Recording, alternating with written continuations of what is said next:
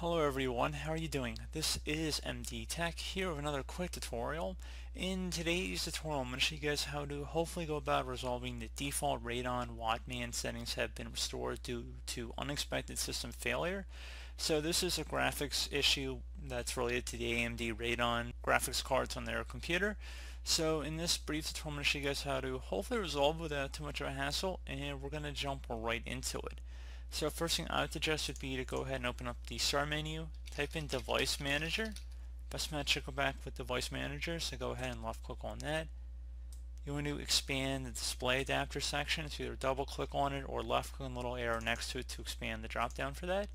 And now whatever's displayed under here, you want to right click on it, left click on the driver, select Search Automatically for Updated Driver Software.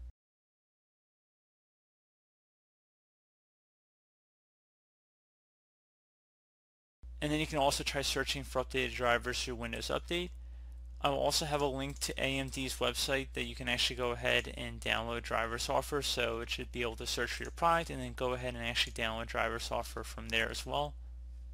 So again, I will have that in the description of the video, so definitely would suggest checking that out.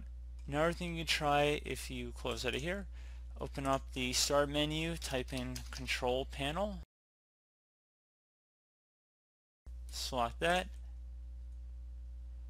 and now you want to go select the View By section up at the top, select Large Icons, and then go locate Power Options, left click on that, left click on the option where it says choose what the power button does, and if there's an option for fast startup, you want to uncheck the box underneath shutdown settings. If there's a fast startup option, uncheck it and then left click on Save Changes.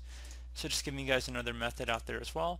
So basically I would suggest going and downloading the updated driver software through AMD's website, which I'll have a link to in the description if the methods I showed were not successful, and hopefully by installing a fresh new driver update that should be able to resolve the problem. And also one more thing, if you are overclocking your GPU, there's also a decent chance that that could be creating some issues for you as well. So consider avoiding overclocking your GPU and see if that will resolve the problem as well.